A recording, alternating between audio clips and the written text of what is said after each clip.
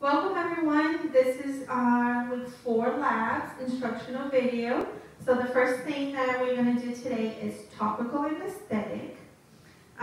Make sure that you always give your patient eyewear. Very important to make sure that they have safety glasses.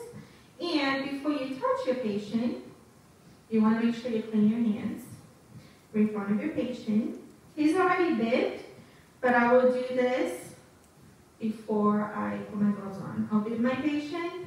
Go ahead, do a hand sanitizer or wash your hands in front of your patient. This is going to take some time for my hands to dry, so my hands are clean. You can do this either with clean gloves or clean hands. So I'm going to go ahead and take the amount of topical that I need per area. So this is more than enough. And for my second area. So for topical, you want to make sure you have 2x2 gauzes and Q-tips. So after I'm done, I close everything, put it in a clean area, put it aside so we don't get it contaminated. Now that my hands are dry, I'm going to go ahead and put my gloves on. So the most important thing about topical is to dry the area. So the first area that I'm going to go is for a block method.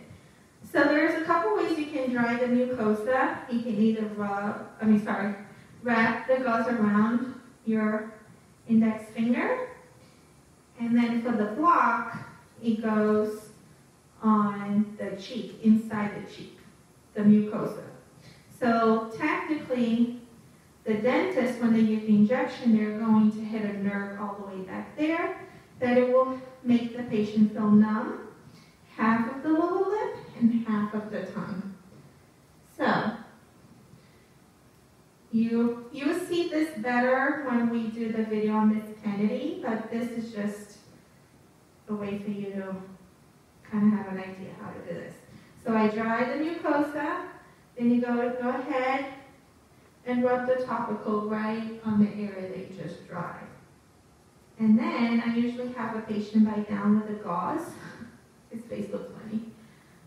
So it stays in there for about 2 to 5 minutes for the doctor to come in and give the injection. Now I'm going to go ahead and show you how to do the infiltration method. You're going to go ahead and dry the area again. So I'm going to do in tube number 8. You rub your gauze. Definitely don't rest your hand on the patient's face. So you're going to lift everything up, dry, be quick so it doesn't get wet again. And you're going to go right above the apices of the tooth. And then we have them bite for 2 to 5 minutes until the doctor comes back with the injection.